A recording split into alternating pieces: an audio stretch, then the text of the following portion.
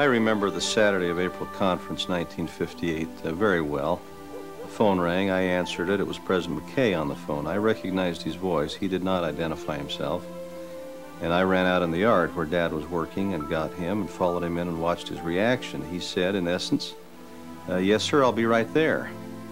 And silently went immediately to his room, showered, changed his clothes, and was gone.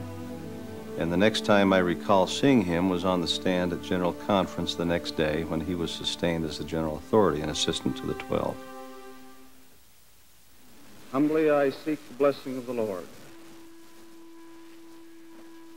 I am overwhelmed with a sense of inadequacy. All of them. He's solid. There's nothing small about him. He's been firm in the faith all his days. He takes after his father and his grandfather, who were likewise solid.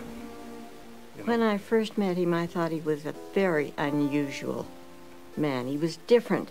Everything he did with a little flair that was typical of him and no one else. He was a lot of fun, but he had wonderful integrity. He never had to worry about what he said or what he did. Since President McKay spoke with me late last evening, I have been wondering about the road that led here.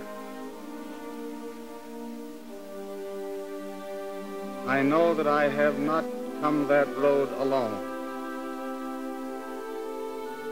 And I feel very grateful for the many men and women who have helped me.